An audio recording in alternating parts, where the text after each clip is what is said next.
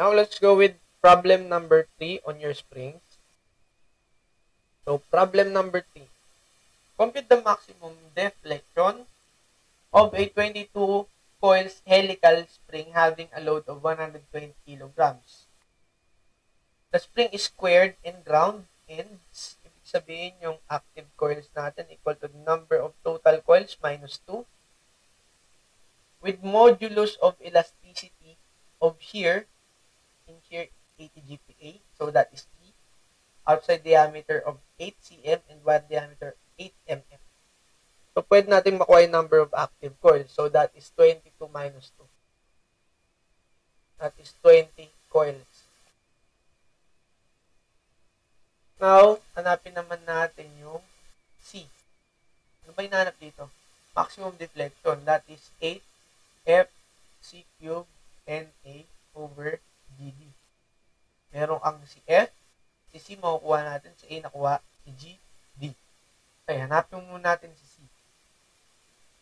Outside diameter na DO minus D over D. Kaya convert na natin si 8 cm to mm. So, that is 80 mm minus 8 mm divided by 8 mm. 80 minus 8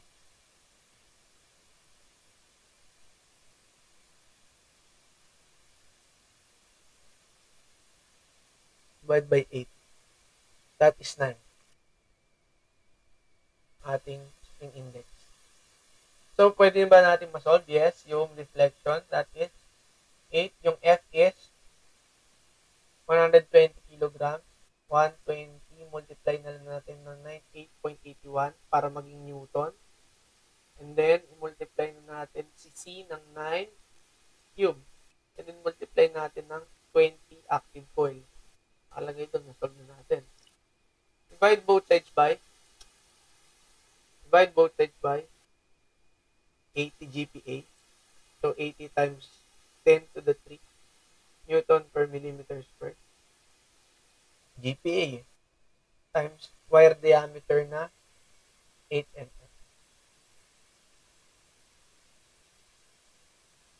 Okay, so, ang matitira lang dyan is 1. So, may natirang isang mm, cancel to. So, the deflection in mm is 8 times 120 times 9.81 times 9 cube times 20. Okay. Divide natin ng 8 times 80, 10 to the 3. The answer will be 214.5447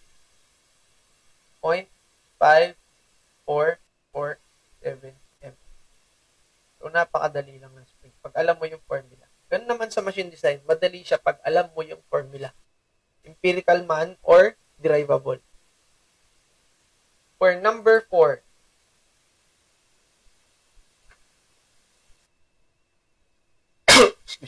so for number 4, the load on a helical spring is 1,600 pounds or 1,600 pounds, and the corresponding deflection is 4 inch.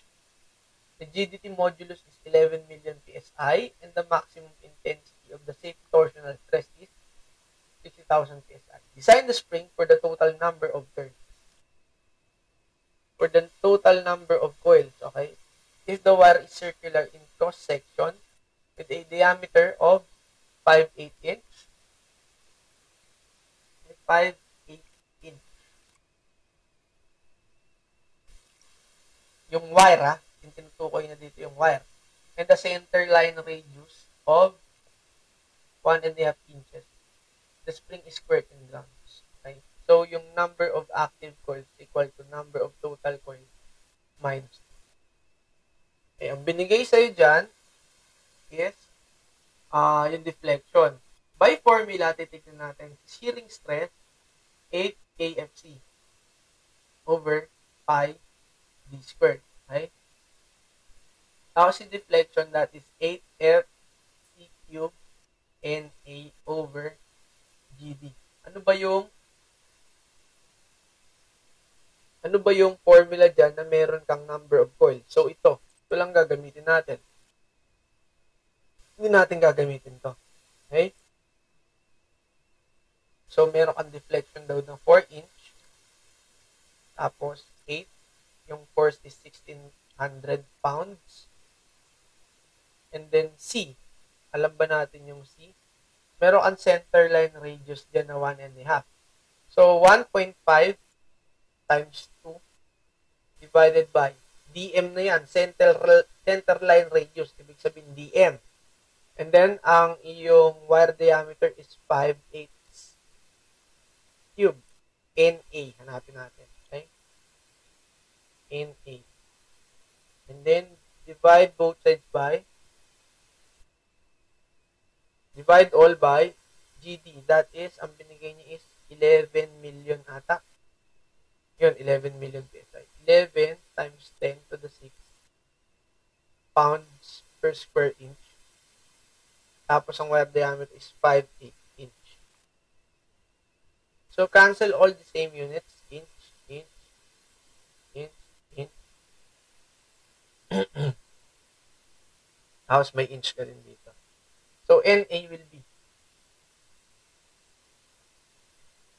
D4 times 11 times 10 to the 6 multiplied by 5/8 divided by 8 times 1,600 tapos 1.5 times 2 divided by 5/8 cube.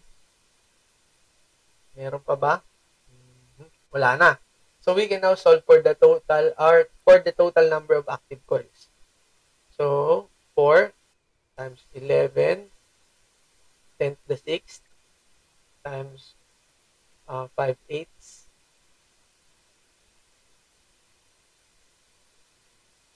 tapos 8 times 1/6 multiplied by 1.5 times 2 is 3, obviously. Tapos ito is 5/8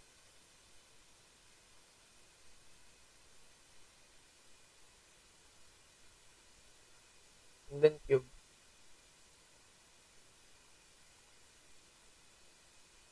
The answer will be 19.42. 19.42669 coils. Okay? Yung NA pa lang yan.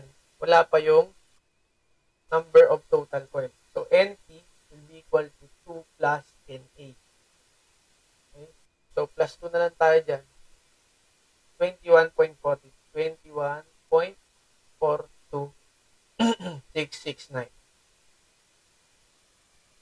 Okay? Paano mo sabihin yan? I-round up mo ba to the nearest decimal?